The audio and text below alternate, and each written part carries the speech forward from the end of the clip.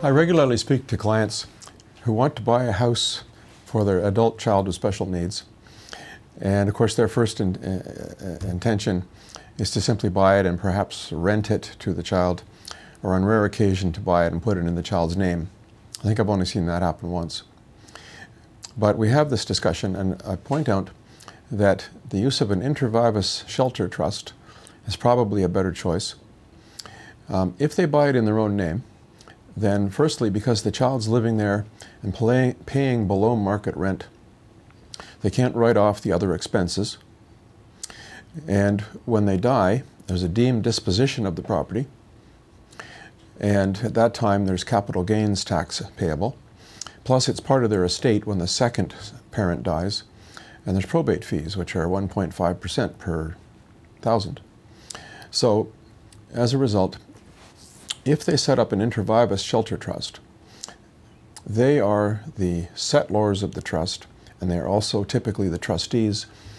And you could plan to have one of the other siblings, for example, as the alternate trustee when the parents are gone.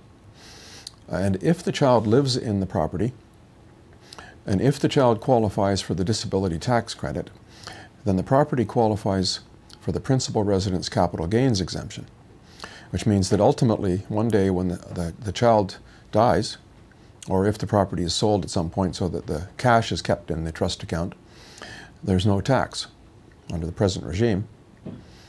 And I don't expect that to change. So this is clearly a much better choice.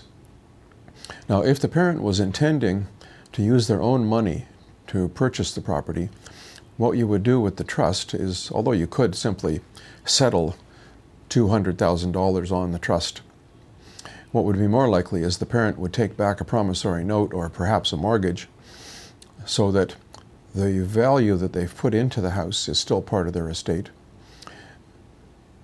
And then when they do die, perhaps that mortgage can be forgiven as a part of the Henson Trust in the will of the share of the proceeds of the estate that goes for that child.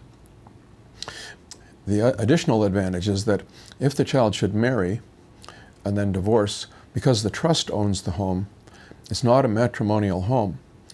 So the spouse, the divorcing spouse, doesn't receive half of the value of the matrimonial home, which of course the child wouldn't have otherwise anyway if the parents hadn't put the money forward. So you can clearly see that this is a much better procedure.